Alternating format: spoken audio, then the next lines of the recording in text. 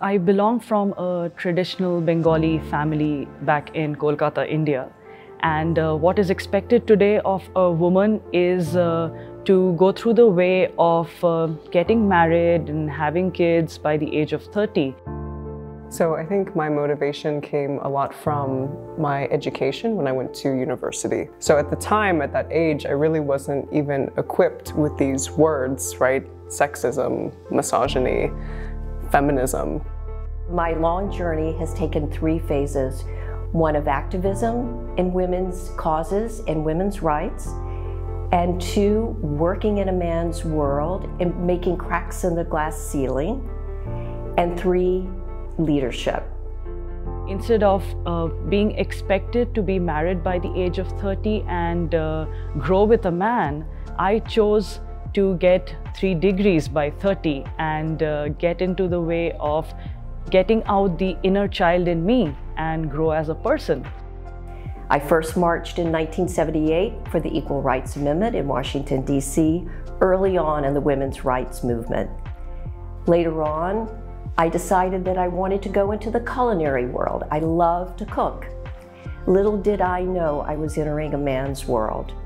To go into the kitchen and to be treated equally was not heard of at that time.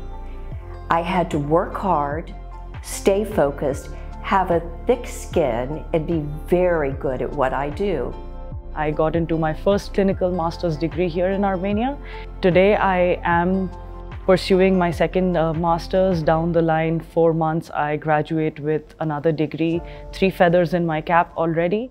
The way I see it is, what other public health crisis can you think of in the world that impacts 50% of the population and is still dismissed, is still politicized, is still demonized, is still encouraged to deteriorate even further than it already is?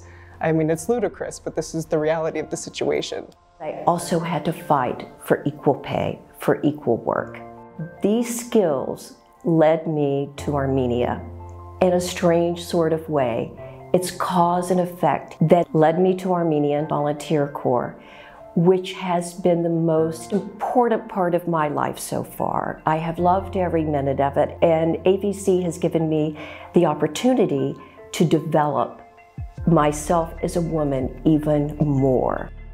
I think it's really important to be able to understand the different impacts in different sociocultural contexts, right? Such as in Armenia, it's very different than violence against women in the US or in Eastern and Western Europe or in other parts of Asia. It all manifests itself in different ways.